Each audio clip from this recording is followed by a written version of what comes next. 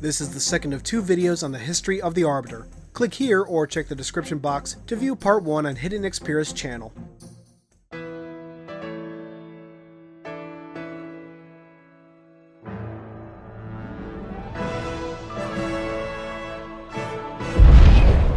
The Sangheili had been betrayed. The Great Schism had begun.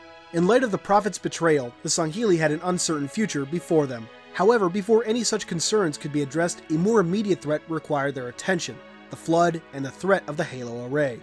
Under the leadership of the Arbiter, Thel 'Vadam, the Sangheili formed an alliance with humanity for the common goal of breaking the Covenant once and for all. The Sangheili formed a new fleet, the Fleet of Retribution. Under the leadership of Fleetmaster Urtas Vadum, the fleet was tasked with cauterizing the surface of Installation 05 and ending the threat of the Flood.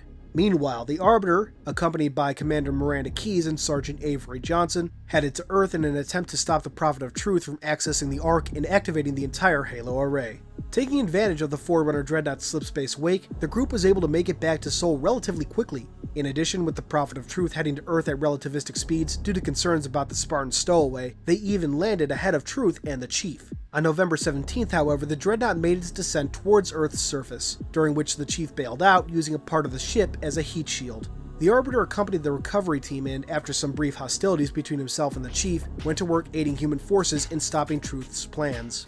With the Chief recovered, the UNSC planned to make a hole in Truth's anti-air defense and hit him with everything they had left. Together, the Chief and the Arbiter took out the local AA Wraiths, then made a run at a Mantis AA turret. As soon as the turret was taken out, Fleet Admiral Hood was able to make his final run against the Dreadnought.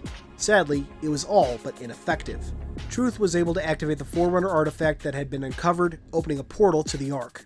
Immediately after, another target appeared, a Flood-infected ship that had managed to slip by the Sangheili blockade by Installation 05. The Chief and Arbiter went to work clearing out local Flood forces, making their way towards the crashed ship, hoping to overload the engine core just as the Chief had done on Alpha Halo. Luckily, the Fleet of Retribution appeared, having pursued the Flood ship. Unfortunately, the news they brought wasn't all good. High Charity had been fully converted into a Flood hive, and the Fleet of Retribution, a fleet of hundreds, had been severely devastated. With the help of their newly arrived Sangheili allies, the Chief and Arbiter continued forward to the Flood ship.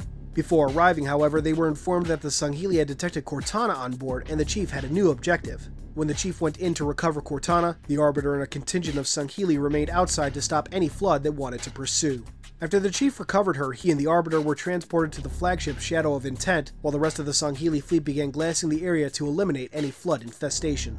On board the Shadow of Intent, it was discovered that what the Chief had recovered was a simple recording, informing them that the Gravemind and High Charity were headed to Earth. Luckily, on the other side of the portal was a way to stop the Flood without activating the rings. In light of this, Commander Keyes, Sergeant Johnson, and Master Chief would take the Forward unto Dawn and accompany the Sangheili through the portal. The remaining human forces would defend Earth. Once at the Ark, the Chief immediately deployed to the surface while the Arbiter remained with his Sangheili brethren. They briefly reunited at the Cartographer to devise a plan of attack against Truth. They were soon interrupted, however, and while the Chief headed to the lower floors for extraction, the Arbiter hijacked a Banshee to take to the skies. Now equipped with proper intel, Commander Keyes led a three-pronged attack against the shield generators around the Ark's citadel. The Chief and some Marines would take out one tower generator, the Arbiter and Leets a second, and Johnson and another group of Marines would hit the third. The Chief and Arbiter were both successful in their missions, but Johnson found himself held up.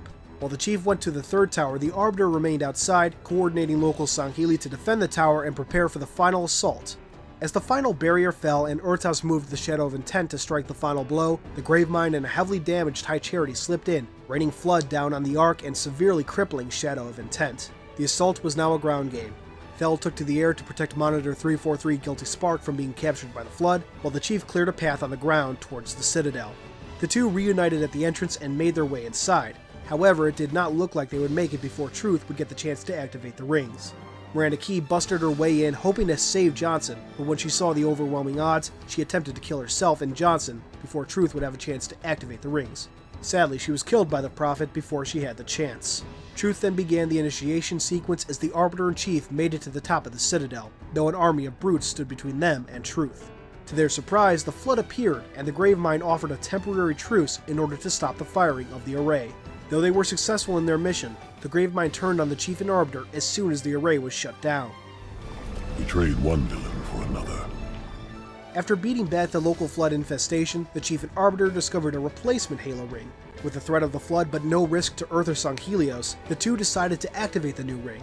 While John went to High Charity to retrieve Cortana, who held the activation index from the first ring, the Arbiter worked with Urtas Vadum and Sergeant Johnson to evacuate all remaining UNSC and Sangheili forces from the Ark, though he would eventually infiltrate High Charity himself to help out the Spartan. With Cortana in hand, the two made their way to the unfinished Halo ring.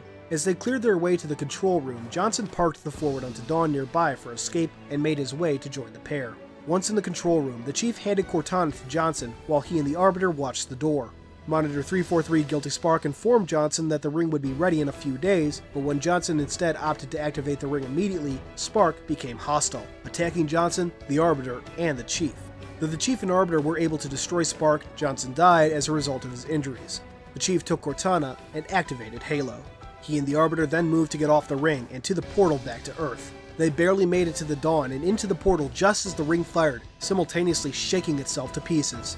Unfortunately, the damage the Ark incurred as chunks of the ring fell to the surface destabilized the portal, causing the Dawn to be ripped in half. While the Arbiter's section made it back to Earth, landing on December 23, 2552, the Chief was lost in space. With the Covenant dissolved and the remaining Sangheili missing, the Sangheili were at a loss for direction and leadership. Some Sangheili wanted to finish the war against humanity, while others wanted peace, and others still wanted to carry on the traditions of the Covenant to varying degrees. The Sangheili were divided, and due to centuries of Covenant leadership, were without a proper government. Upon returning to Sanghelios, the Arbiter began a campaign to encourage peace with humanity by going from keep to keep to persuade the Kaidans that peace was the best way to ensure the future of Sanghelios. However, not all Sangheili were on board. Many were convinced that humanity would retaliate given enough time to recover. One faction, the Servants of Abiding Truth, provided a particular stiff resistance to Thel's campaign. A resurrection of a pre-Covenant ideology, the Servants of Abiding Truth, led by Avumed Talcum, held to the ancient belief that Forerunner relics shouldn't be studied, simply revered. Unknown to Thel, and even to the Sangheili serving with the Abiding Truth, Telcam was being supplied by Oni hoping to keep the Sangheili busy in a civil conflict.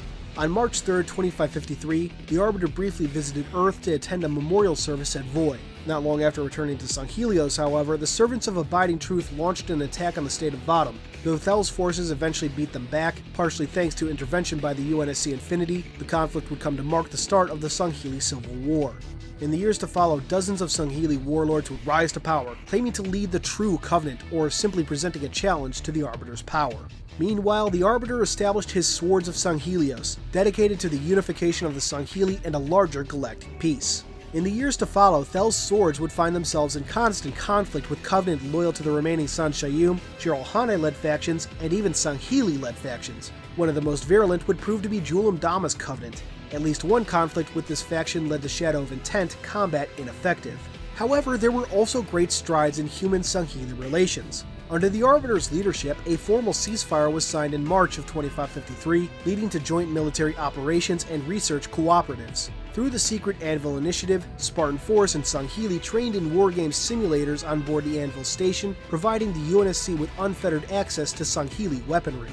In the years following the end of the war, the Swords of Sanghelios grew in power as Thel was able to sway more and more Sangheili colonies towards his vision for a unified Sangheili race. In March of 2558, the Arbiter met with human and Jiralhane forces in the hopes of forging a peace between the Sangheili and Jiralhane.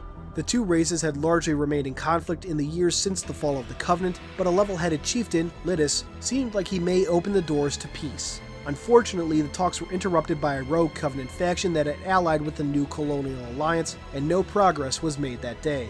By late 2558, virtually all of Sanghelios was united under the Arbiter's leadership, and he was considered the formal interim leader of the Sangheili.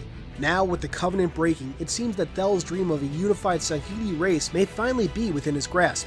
However, with the awakening of the Guardians, a whole new threat has arrived on his doorstep, and the impact may have dire consequences. Hey guys, thanks for watching. If you liked this video, please consider giving it a thumbs up, subscribing, and sharing it around. You are the reason I get to keep doing this, so thank you. Profusely thank you. If you want to dive deeper into Halo's lore, head over to the Halo Archive. It's a lore-based community that welcomes everyone from experts to rookies. No matter what your working knowledge, you'll be sure to find a friend and a good time.